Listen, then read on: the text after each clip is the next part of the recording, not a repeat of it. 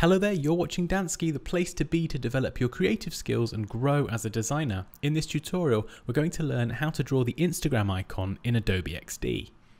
So to start with, I've created a new iPhone 6 artboard. And from the toolbar on the left, let's select the rectangle tool, left click and hold shift to draw a square.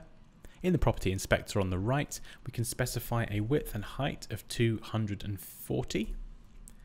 And we can also use the alignment options at the top to center this on the page. Now we can change the border to, let's say, about 16, just to get the thickness right. And we can also adjust the radius. So let's set that at 64. So we've created the outside of the icon. With this selected, we can go to Edit, Duplicate, and we can hold Shift and Alt to scale towards the center. And this is going to create the camera lens part of the Instagram icon.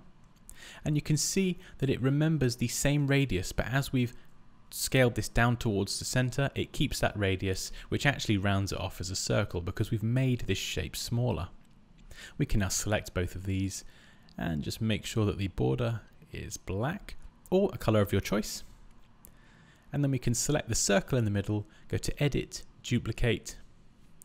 We can deselect the border and we can either select a fill from the color picker here, or we can select the eyedropper tool and sample the color that we've already used. And we can just scale this down holding shift to make sure that it stays as a circle. And then you can use the arrow keys just to nudge this into position.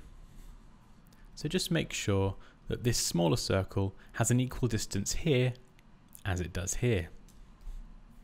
And then you can drag over everything, go to Object, Group to group this into one shape, so we can now move this around as we like. And there we go, we've created the Instagram icon in Adobe XD. As always guys, please feel free to leave any questions or comments below. Like this video if you enjoyed it, take care, and I'll see you next time.